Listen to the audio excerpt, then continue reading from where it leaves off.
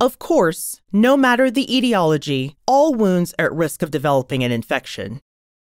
In fact, patients may even present with an infection upon their first visit. Therefore, we must be sure we can quickly identify that an infection is present and how to treat it.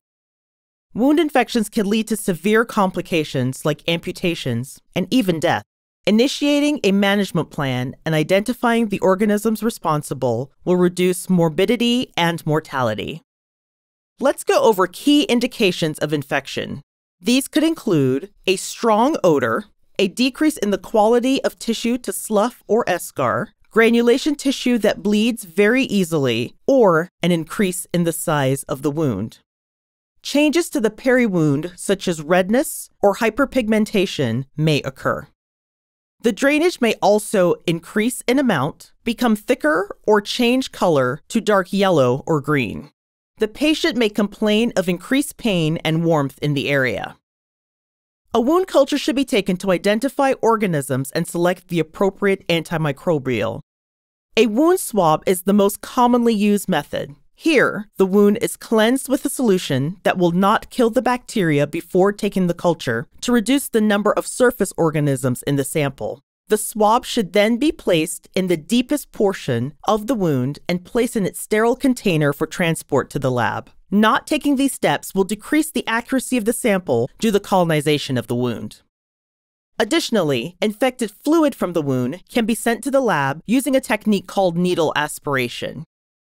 Tissue cultures obtained by sharp debridement or biopsy are usually more accurate as they are from deeper areas of the wound. This gives better identification of the organisms causing the infection versus surface organisms alone.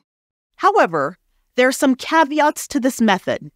To start, it requires special training and can therefore only be done by a qualified clinician. Additionally, it can be quite painful or may not be possible depending on the patient's location and equipment availability. Since it usually takes several days for a result, no matter which method is used to get the culture, treatment should be started empirically. Patients may be given either topical antibiotics applied to the wound bed or oral antibiotics if there are signs that the patient is being affected systemically. Dressings with antimicrobial properties can also be used on the wound to improve the infection. There should be a high index of suspicion for infection before starting antibiotics to prevent the development of multi-drug resistant organisms. Blood work to identify the presence of systemic infection should also be taken. You should order a complete blood count with differential, as well as inflammatory markers such as C-reactive protein, erythrocyte sedimentation rate, and procalcitonin. New technology is also available that shows the infected areas of the wound when a photo is taken with the device. This device uses specialized light imaging technology to identify the presence of microorganisms.